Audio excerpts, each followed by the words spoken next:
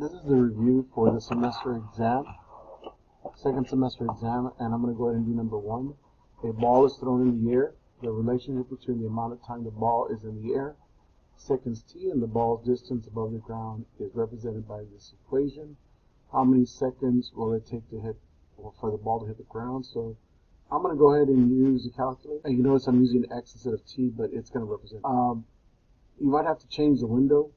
So I'm going to go to the window. And I'm going to change the window settings, and X max, I'm probably going to make it Y max. I'm going to say 30. Let's see what happens. Okay, so remember that the Y is representing the height, and it says how many seconds will it take for the ball to hit the ground. Well, it starts at 0, and then we need to know when it goes back to the ground after so many seconds. I'm going to go ahead and press tab and put 0. And you notice I have y equals 0, and then I have the graph. So now I just have to find the intersection. That's what I'm looking for. Analyze graph. Intersection. So here is the lower bound, upper bound. And so after 2 seconds, the ball will hit the ground again. So the answer is C. If you want to check it differently, all you can do is you can substitute. We have negative 16. And then we have 2 squared plus 30 times 2 plus 4. When you type that into the equation editor, which I'm going to do right now, you're going to notice that it's going to be equal to 0. Negative 16 parentheses 2 squared plus 32, 4, enter. I put negative 13. I don't know why I did that. Negative 16 parentheses 2 squared plus 32 plus 4. Number 3, what value of x is the solution to this equation? So we have 10 plus the square root of x minus 1 equals 12. Our first step is to subtract 10 from both sides. So you have square root of x minus 1 equals 2. And since it's a radical, we're going to square the left and then square the right. So when you square a radical, remember that the index is 2. So we know that those two are going to cancel. So we have 2 squared, which is 4.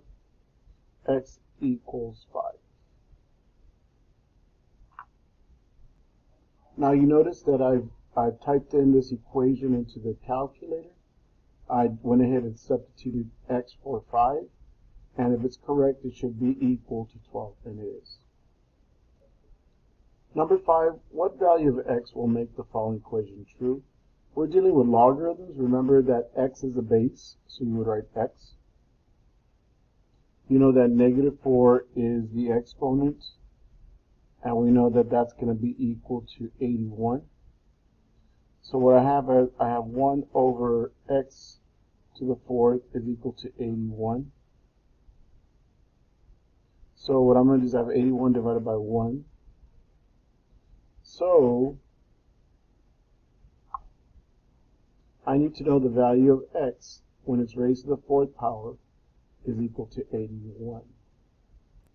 So here's a strategy. We're going to get the 4th root of the left side.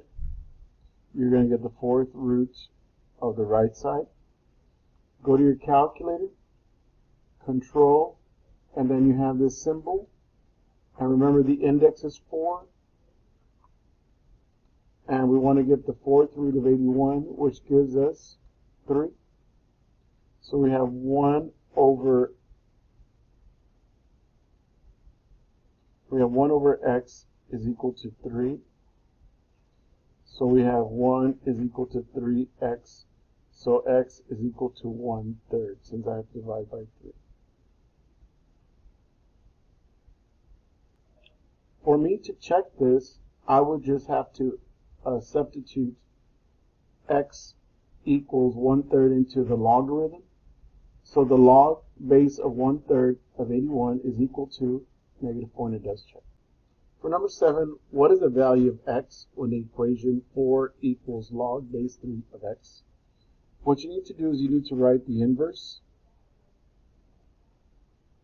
You need to identify the base, which is 3. You need to identify the exponent, which is 4. And then we have x. So 3 times 3 is 9. 9 times 3 is 27. 27 times 3 is 81. So if you want to check, we need to go ahead and substitute the value of 81 in for x. So I'm going to go ahead and do that and show that in the calculator. Okay, you can see that. I'm going to go ahead and press enter. And you notice it does match our answer. So we did do it correctly. Number 9, what is the solution to the equation log? And of course we know that's base 10 of x minus 2 plus log base 10 of x minus 5 equals 1. We know that the property that is called the product property will allow us to do this. So we have log x minus 2 x minus 5 equals 1. So we're able to do that because of the log property of the product. And then so what we're going to do is we're going to convert it to its inverse. So we have 10 to the first because that's base 10. And then we're going to multiply x minus 2 times x minus 5. So you have 10 is equal to, and we're going to use the FOIL method. So we have x squared. And then you have negative 5x because it's x times negative 5. Negative 2 times x gives you negative 2x. Negative 2 times negative 5 gives you plus 10. So you have 10 equals x squared minus 5x minus 2x gives you minus 7x plus 10. We subtract both sides, so we have 0 is equal to x squared minus 7x. We find the greatest common factor. What do they have in common? And they have x in common. So we have x minus 7. So one of the answers is x equals 0. The other answer is x equals 7. So your answer is C. If you look on the screen here, we have log base 10 of 7 minus 2 plus log base 10 of 7 minus 5. And we want it to equal 1, and it does equal to 1, so the answer does check. Number 11, which of the following is a solution to the equation log? So it's log base 10 of x squared equals 2. Well, you can always move the 2 to the front, so you have 2 log base x is equal to 2. The next step is to divide by 2. So we have log base 10 of x equals 1. And when we convert it to the inverse, it's going to be 10 to the power 1 is equal to x. So x is equal to 10. So that's our answer. Now we can check this. So we're going to type in control log, of course it's base 10. And we know that it's going to be 10. And we're going to raise it to the second power. And you notice,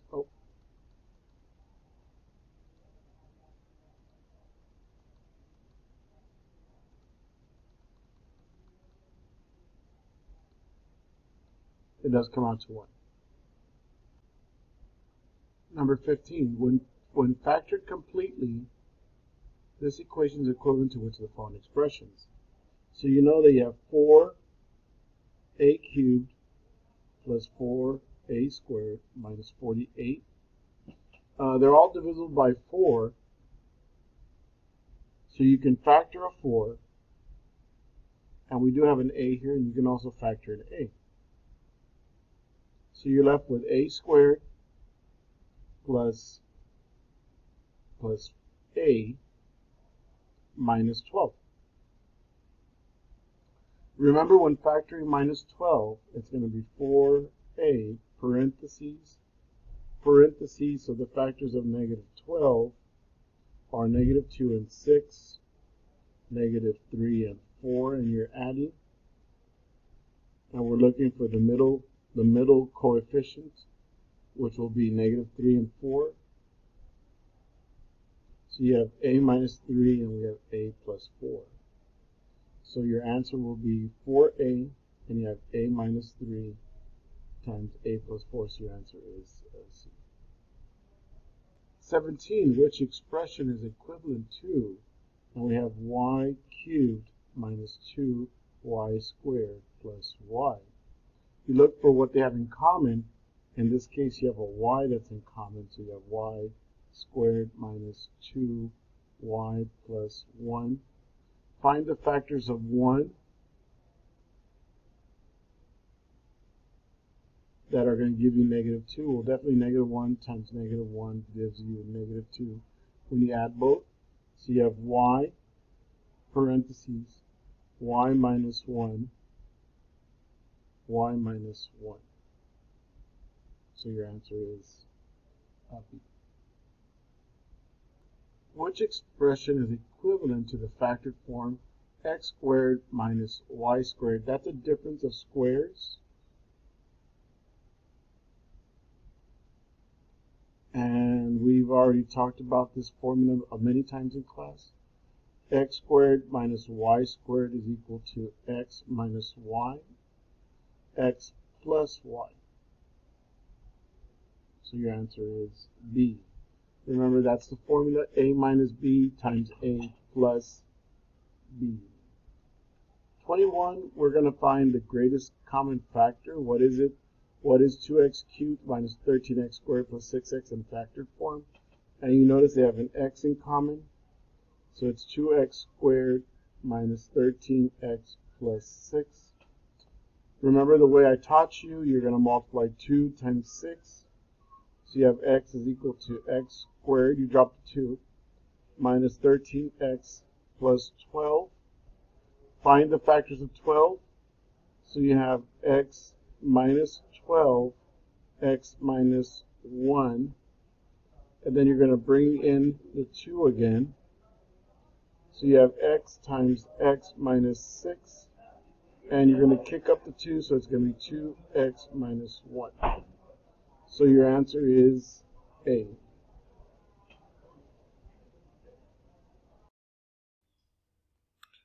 Number 23, what is 2t to the third power plus 8t squared minus 24t in factored form? So we have 2t to the third power plus 8t squared minus 24t. You can factor a 2.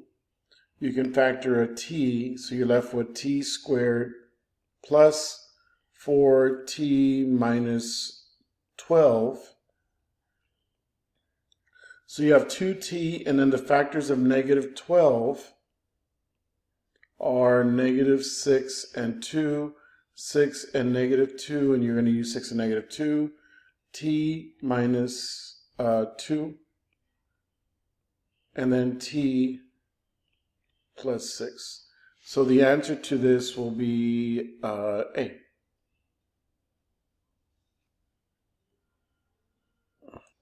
(25), which is equivalent to 7y parentheses y minus 2z minus 3y times 2y plus z. So you're going to use the distributive property.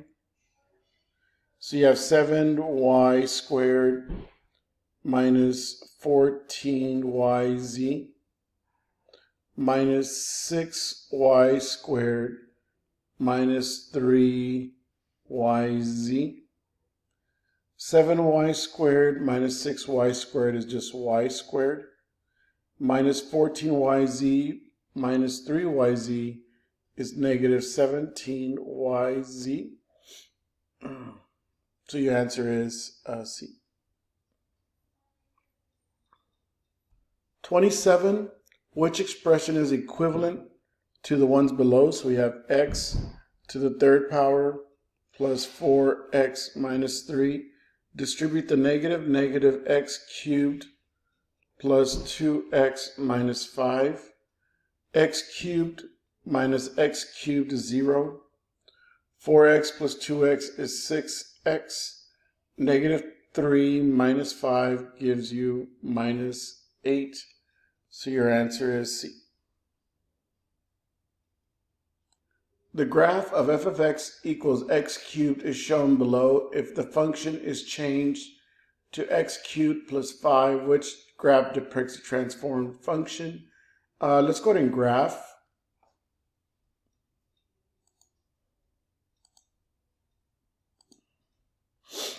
So we have the parent function, x cubed.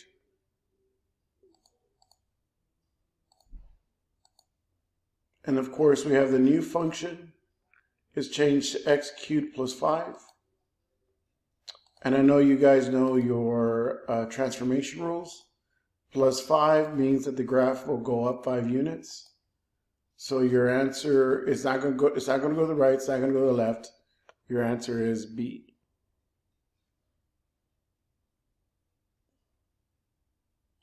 Okay, for this problem, we're dealing with transformations. This is the next section. We're dealing with transformations. How will the graph f of x change if the function is changed to -5 cube root of x? So I'm going to type in the other function, -5 cube root of x. Now remember, we've been talking about transformations. The negative will reflect it over an axis and the 5 will stretch. And it will stretch horizontally? Nope. It will stretch vertically? Yes. Stretch vertically? Yes. Reflected over the x-axis? And the answer is B.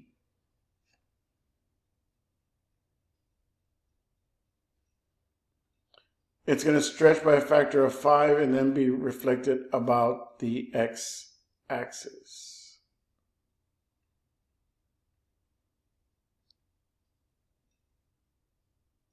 The cube root function f of x is transformed to this cube root function plus 6. So the 6, if I just put plus 6, you know it's going to do what? Yep, it's going to go up. It's going to go up 6. Your answer is A. So yeah, remember, if it's -6, it's going to go down. If it's -6 inside the radical, it goes to the right. And if it's plus 6, it goes to the left. Inside. For number 35, we are going to factor. Remember, this is a difference of cubes. So we have parentheses 3p to the third power minus 2 q to the third power. How did I get that? Well, you know that 3 to the third power is 27. And we know that 2 to the third power is 8. And this is just a formula. So we have 3p minus 2q. You're going to get the first term. So it's going to be 3p to the second power, which is going to give us, remember, 3 is going to be squared. So it's 9p squared plus, you're going to multiply 3p and 2q. And so you're going to get times 2. And so it's going to be 3 times 2, which gives us 6. So it's going to be 6pq. And then the last term, it's going to be -2q to the second power. So that's going to be 4q squared plus. So your answer should be not A, and nor B and C. So your answer should be D, because it's going to be 3p minus 2q, and you have 9p squared plus 6pq plus 4q squared. When factored completely, 27x cubed minus 8y cubed is equivalent. Well, I'm going to rewrite this, and I'm going to rewrite it as 3x to the third power minus 2y to the third power. And I know the formula is 3x minus 2y, parentheses, you get the first term and you square it, which is 9x squared. You multiply 3x and 2y plus 6xy, and then you add the square of the last term, which is 2y, to the second power, which is 4y squared. So it's going to be D.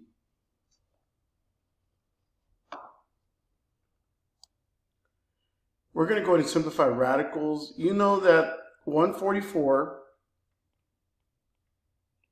is the same thing as saying 12 squared. So we have the square root of 12 squared, and then we have m to the 6th. Now we do know that the index is 2, and we do have 12 times 12, and that does form a group of 2. So the square root of 144 is 12. So we're going to put 12 on the outside of the radical. M to the 6 is m times m times m times m. Now you notice this is right here. That's one group of m. So the square root of m squared is just m. M times m is m squared. This is another set. And the square root of m squared is m. Now we didn't have 4, we had 6. So m times m. The square root of m squared is m. So what does it finally simplifies to? 12 times m to the 3rd power. So your answer is C.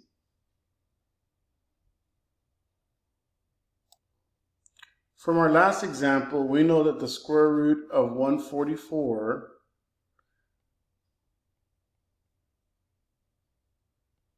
times x to the 16 is going to equal the square root of 12 squared, and then we have x to the 16th power.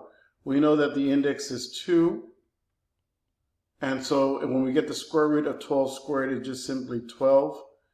16 is even, and I want to make sure that I can make groups of 2.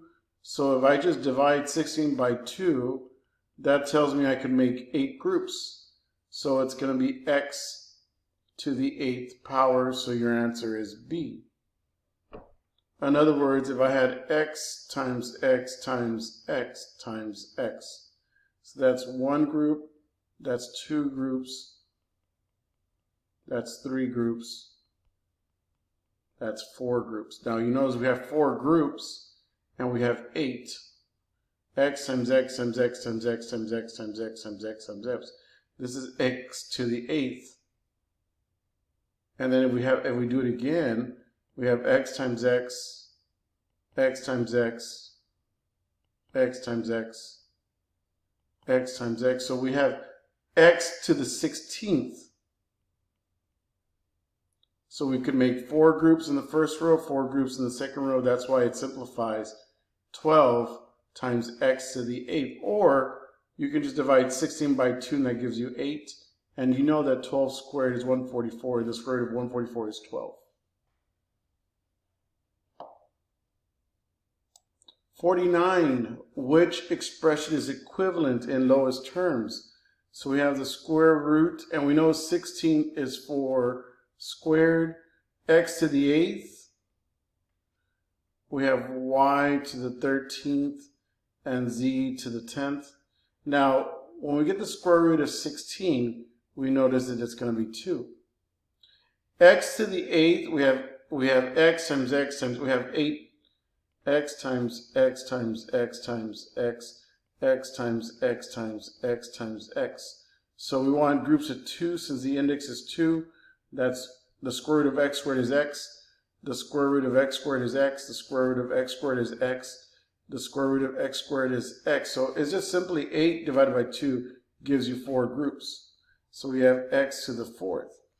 Now, y to the 13th is a number that is not divisible by 13, but 12 is. And if we had 13 y's, so that's 1 group, that's a 2nd group, and that's a 3rd group, and then we have y times y, and that's a 4th group. So that's 2, 4, 6, 8, 10, 12, 13. So you notice we have an extra y, but we can make 1, 2, 3, 4, 5, 6. We can make 6 groups, but we're gonna have an extra y. So the dilemma is, what do we do with that extra y? We're gonna have to leave it in the radical. We have to leave it in the radical. Now z's, we have 10 z's, and if we're gonna group them in 2's, we know that we're gonna be able to make 5 groups. So what does this simplify to? 4 squared. Oh, yeah, 4. It's gonna be 4. The square root of 4 squared is 4. So it's gonna be 4 x to the 4th, y to the 6th, z to the 5th times the square root of y. Which expression is equivalent, and we have the third root of 32x over the third root of 4. So what I'm going to do to make my life easier, I'm going to say the third root of 32x over 4. So the third root of 32x over 4 is actually 8x. Now 8 is interesting, because 2 times 2 times 2, which is actually the same as saying 2 to the third, the cube root of 8 is 2. Unfortunately, x does not have 2 other x's, so it's going to be the cube root of x. So it's going to be 2 times the cube root of x. So your answer is 8. Which expression is equivalent to the cube root of 27x cubed divided by 216 y to the 6th? What I did is I'm going to simplify 27 over 216, and you notice that the cube root of 27 over 216 is actually 1x cubed divided by 8y to the 6th. We know the cube root of x cubed, it's just x, remember? X times x times x. So the cube root of x squared, x cubed is just x. The cube root of 8, remember 8 is 2 times 2 times 2. So the cube root of 8 is just simply 1, 2. So it's 2. And we know that we have 6 y's. So we have y times y times y, that's one group. Y times y times y, that's another group. So it's going to be y squared. So it's going to be x over 2y squared. So the answer is A. 57, we're going to state the number of rational roots, and we're also going to find the roots. What I'd like for you to do, because on the test, you're going to have to find the possible rational roots. And we did talk about this. It's going to be 40, 20, it's going to be 8, 5, 4, 2, 1. I want to say 40, 8 and 5, 20 and 4, 10. I think I was missing 10. 10. Remember, you have to find the ratio of the constant. In this case, the constant is 40 over the leading coefficient is 1. So if I divide 40 divided by 1, it's just going to be 40. So if I had to list them, once again, it'd be 40. The next one will be 20. The next one will be 10, 8, 5, 4, 2, 1. So now, before we do synthetic division, we're not that we're trying to do a shortcut, but we're going to use our tools here, and we're going to go ahead and graph this and see what's going on. So we have x to the power 4 minus 3x squared minus 40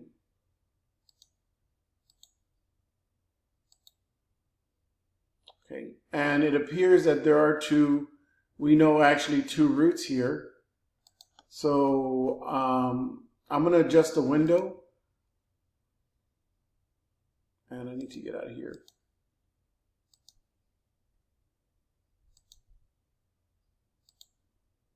I'm going to adjust the window, so I go to the window, settings. I just want to see how it's behaving.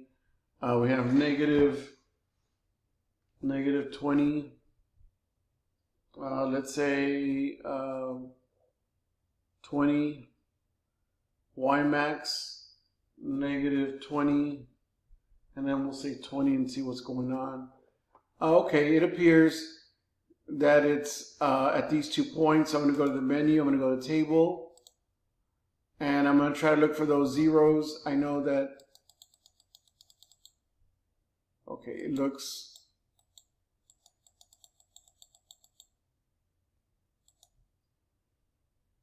okay, so there's another way we can do this. Okay, menu. Remove the table. I'm going to go ahead and press tab, and I'm going to press 0. And I've taught you all this, so we're going to look for the intersection. And let's see what type of 0 it is. If it's a fraction, yep, it is a fraction. Menu.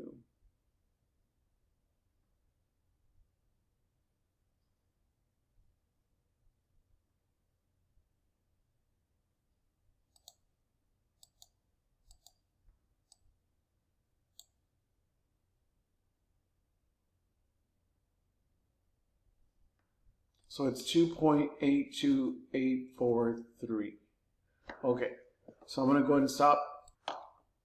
I noticed that these numbers they look like they're not integers. They're like they're numbers that have decimals. So I'm going to see if I can find them by factoring. Okay, so we know that x to the 4th minus 3x squared minus 40 is the same thing as saying x squared, and 40 have the factors of 8 and 5. So x squared minus 8 times 5 equals 0. X squared minus 8 times x squared plus 5. You notice that if we were to do the FOIL method, we would come back with x to the 4th minus 3x squared minus 40 equals 0. So now our next step is to let each factor, let each factor equal 0. And we're going to go ahead and use algebra here. We're going to just simply add 8 to both sides. So we have x squared equals 8, and then we're going to get the square root of both sides. So we have x equals plus or minus square root of 8. I taught you how to simplify this. This is actually the same thing as saying square root of 4 times square root of 2. So this is actually 2 square root of 2. So plus or minus 2 square root of 2. I'm going to move it a little bit to the left. Now the other one is interesting because you have x squared equals negative 5. Get the square root of both sides. So x equals plus or minus I times the square root of 5. Remember I told you this is a complex conjugate. It's a complex conjugate. Now it's interesting that we have 2.82843. Why don't we go back to our graphing calculator, to the calculate page, and let's type in 2 control square root of 2, and I'm interested as to what number we get. Oh yeah, we get that number, 2.82843. So this is an irrational 0.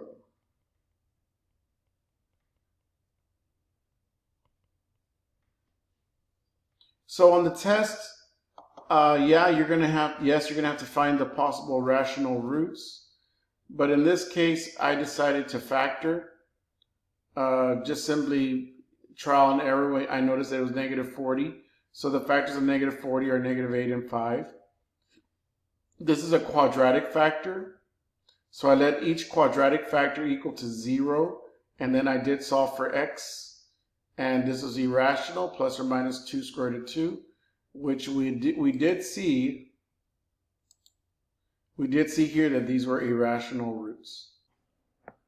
We're gonna go ahead and state the number of possible rational roots. Remember that you have to find the possible rational roots.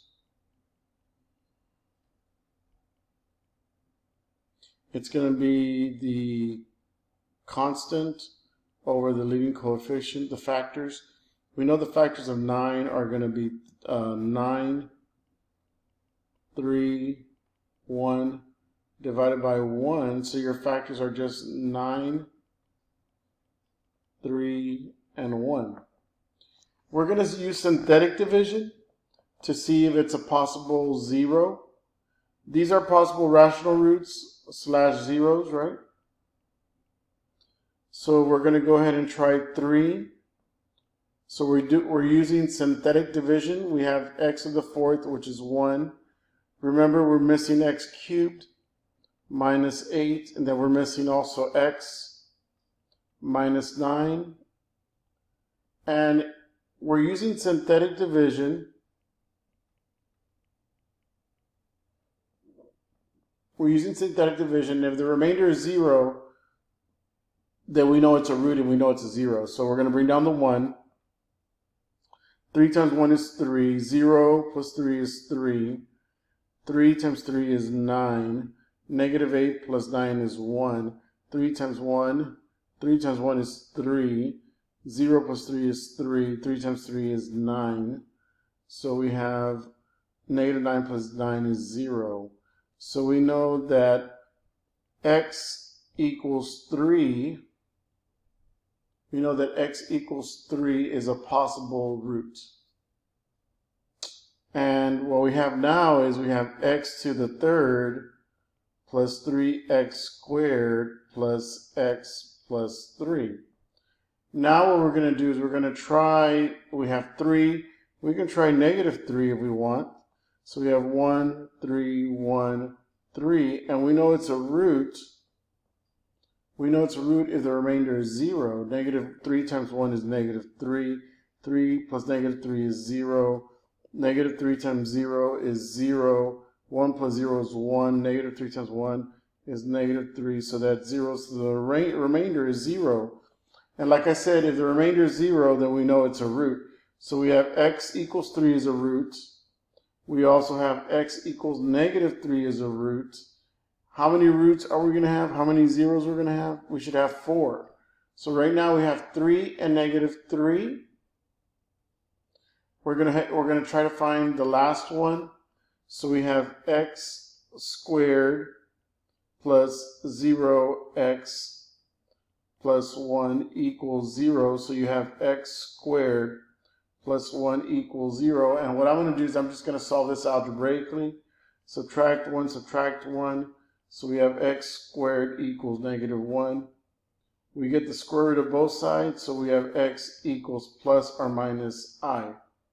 And this is your complex conjugate.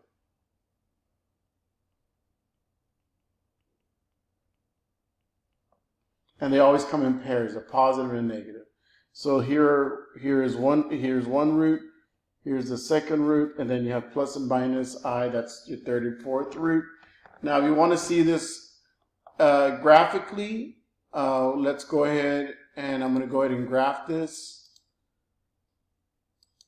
So we have x to the 4th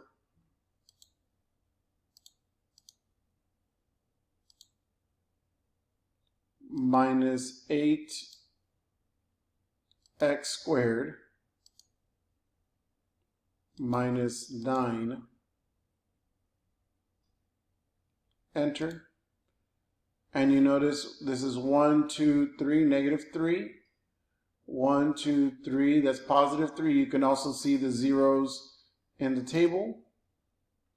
3, 0.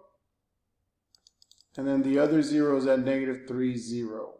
And the other two are imaginary, so you're not going to be able to see them.